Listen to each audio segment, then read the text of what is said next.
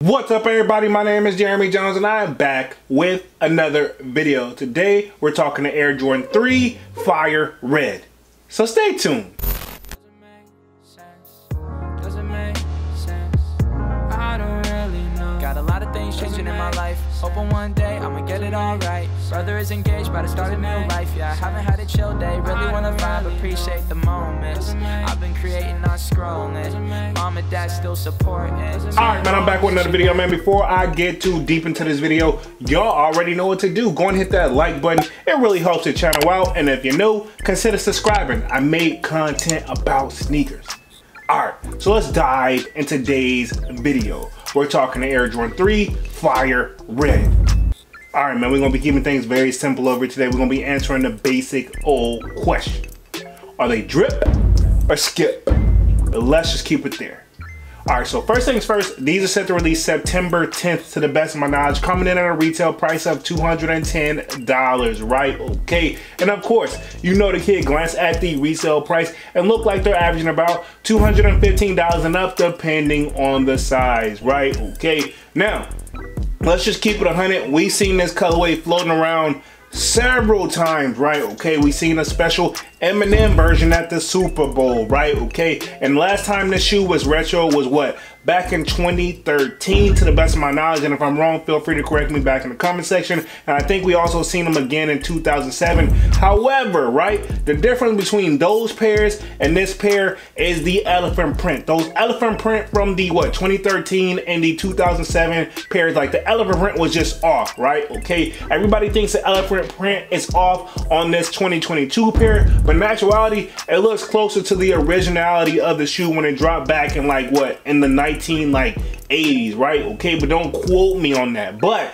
like I said, it looks like what I would expect the elephant print to look like. I hate when they mess with it in that, like the 2013 and like the 2000, like what, 7 pairs. It's like that black elephant print. I want that gray elephant print, and that's what it looked like this pair is coming with in 2022, right? Okay, now you also may be thinking like, we've seen this shoe and several other different names. We can think of the Cardinal Reds, right? Okay, the Cardinal Red 3s. Then we have what? The Katrina 3s, right? Okay.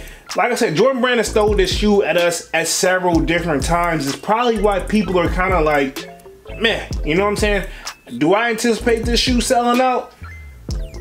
Yes, right? Okay, if I had to guess, yes, because y'all know me. I'm a sucker for red, and I know it's gonna be a slow sellout, but that shouldn't be the deal breaker. But of course, to the people who are, you know, looking to buy this shoe and try to catch some money on it, it's gonna be one of those, in my opinion, you have to hold, right? Okay, now like I said, it's definitely a nice shoe. I'm a sucker for it. I've been kind of debating, y'all saw in the lives where basically right now the current sneaker market is kind of like a buyer's market, if we're gonna keep it 100.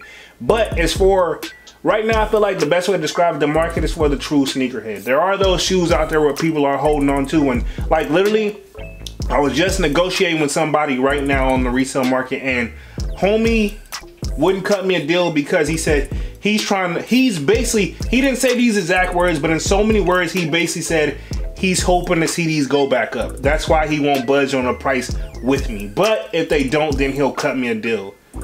So in my opinion, he's not a real, I'm gonna leave that alone. That's a different video, different day, probably a part of the live. But neither here nor there, back to these Fire Red 3s. Now overall, right, okay, I gotta be honest, not a bad shoe.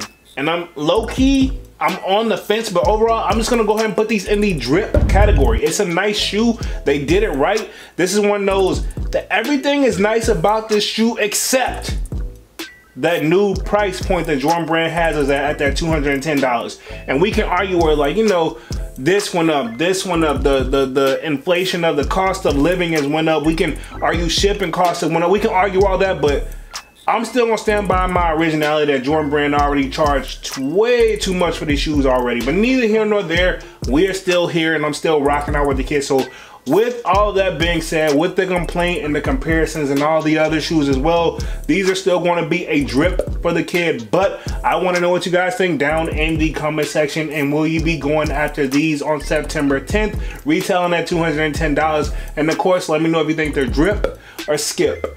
Alright man, I'm gonna go ahead and get up out of this thing and stop rambling, man. Y'all be sure to hit that like button. It really helps the channel out. And if you're new, consider subscribing. I made content about sneakers. Again, my name is Jeremy Jones, and thank you for watching, and I'm out.